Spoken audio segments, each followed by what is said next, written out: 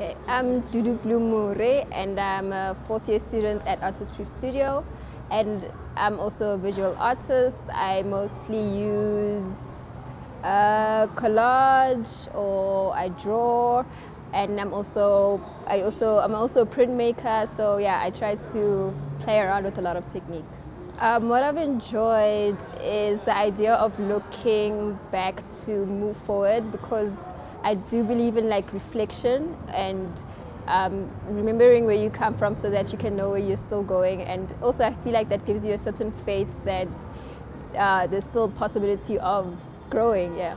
The final piece, there's figures standing around, and those figures represent me, and it both represents the anxiety I have, but at the same time it represents all the different Dudus that have changed or have grown or have, yeah, particularly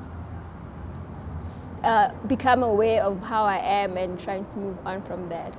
It connects with Hollard because with looking back to move forward, Hollard is celebrating their 40th birthday, and I'm sure in this time they've grown, I don't know how big. As an artist where there isn't much support for us and not much recognition, Hollard doing this at the same time, yeah, is what makes me excited.